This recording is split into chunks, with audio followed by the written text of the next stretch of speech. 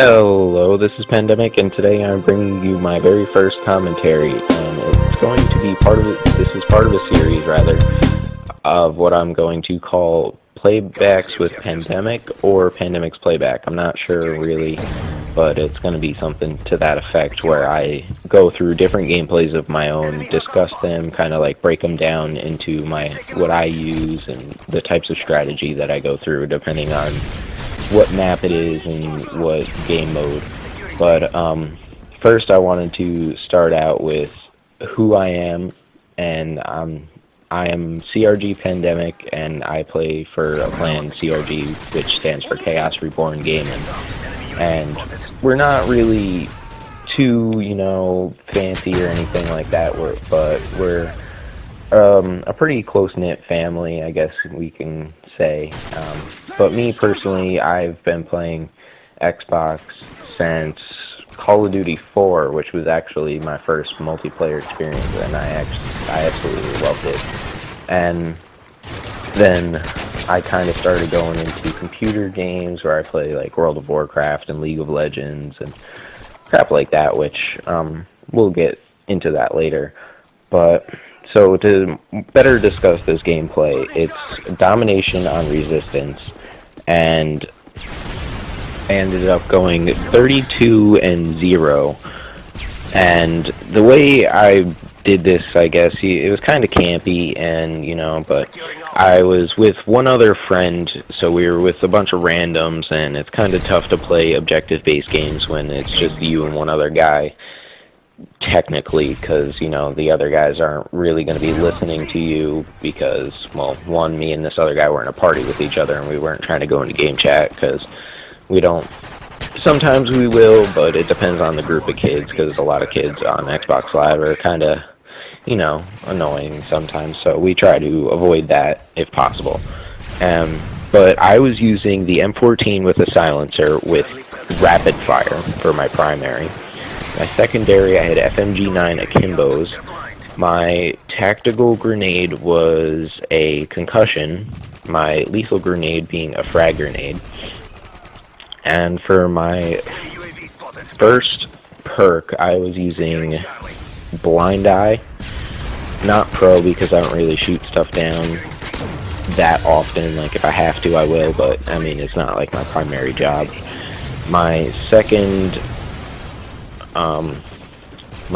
perk was Assassin Pro to, kind of hide me from different little things up in the sky, and like radar and jammers and whatnot, and so people on the ground couldn't come and find me. And my third perk was Dead Silence Pro, I believe, to kind of quiet up my footsteps so I could sneak around the map and not get sound hoard. And in this particular game, because we were unsure of the competence of our teammates, we weren't really trying to go too far, like try to win or anything special like that. So we do end up losing, but I was mainly trying to get my Moab.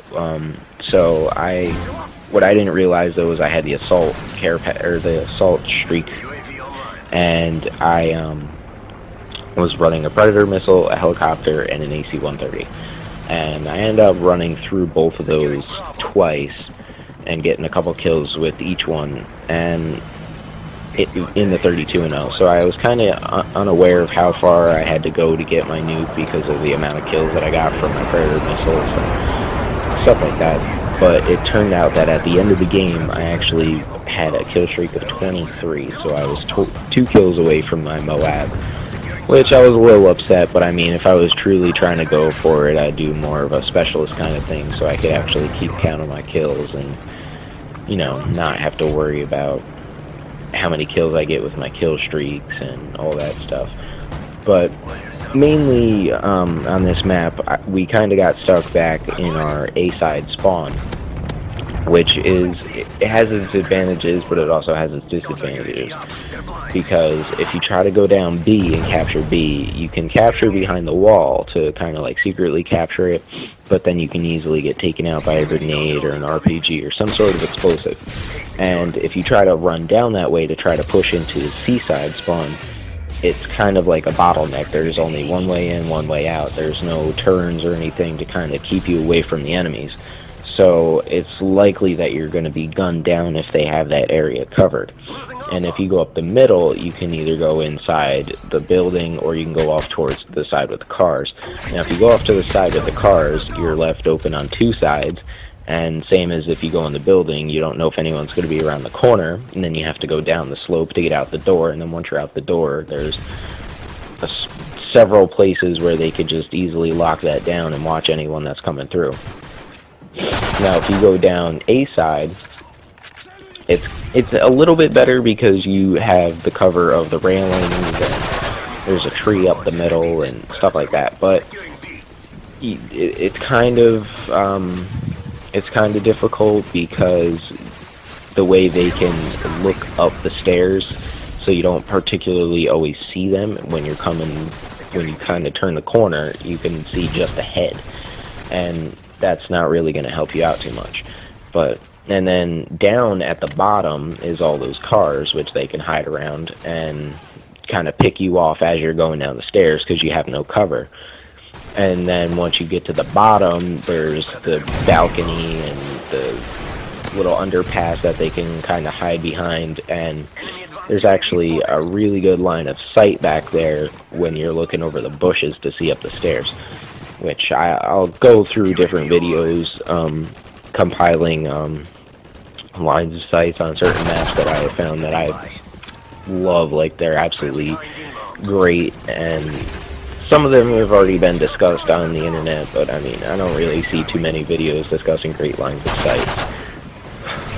Which leads me into the next part here, which I'm going to have more videos coming, not just commentaries like this.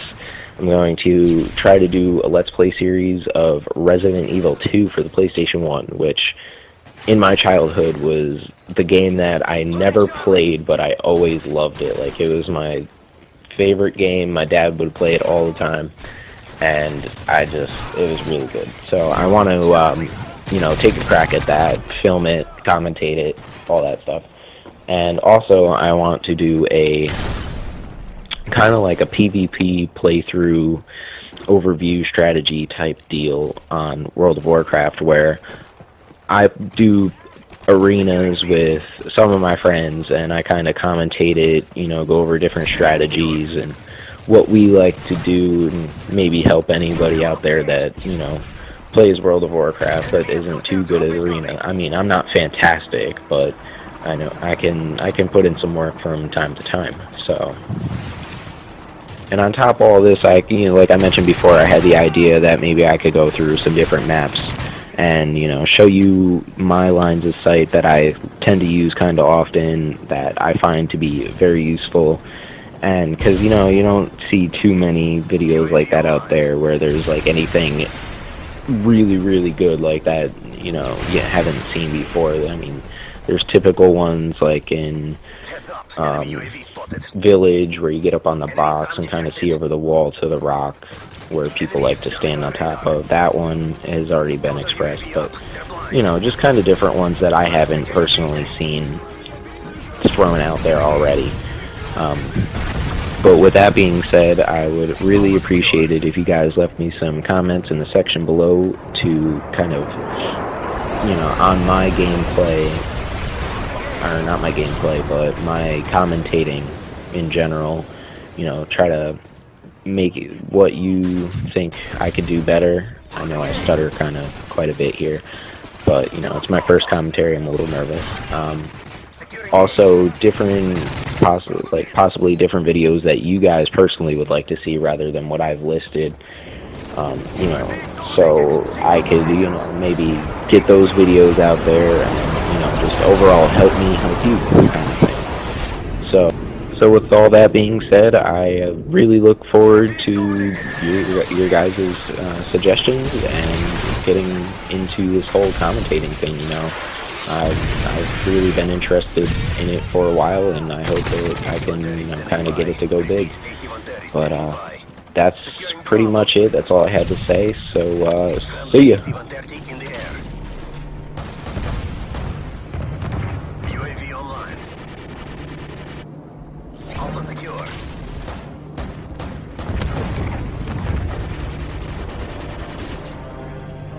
The battle is lost, but the war has just begun.